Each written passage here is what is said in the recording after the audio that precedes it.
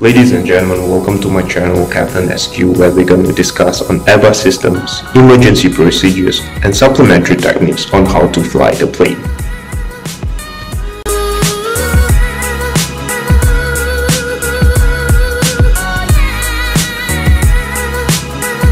Alright, as a disclaimer over here, always refer to your company manuals, and this video is merely a guide.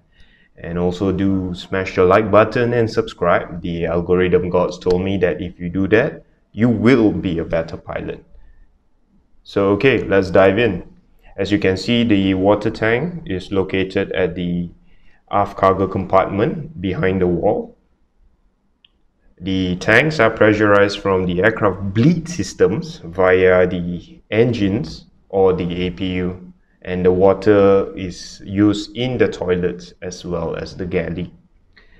The quantity of water can be viewed on the forward service attendant panel or the FAP. The water is then filled up or drained at the water service panel located at the rear side, left-hand side of the aeroplane. The water from the sink or galley is drained overboard by two drain masts, and both of these drain masts are heated.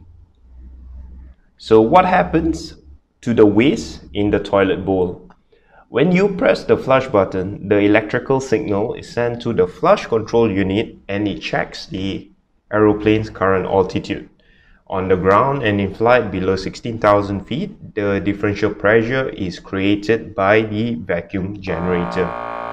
The waste is then being sucked and stored in a waste tank. The vacuum system controller or VSC coordinates the flushing sequence, controls the vacuum generator, and sends signals to the FAP to indicate waste levels. And that is when you know that the aircraft is full of you know what. And if there's any defects, the VSC, the vacuum system controller, also sends signals to the centralized fault detection system or CFDS. And that's it for now. A320 water waste system. Please do smash the like button and subscribe, and I'll see you in the next video.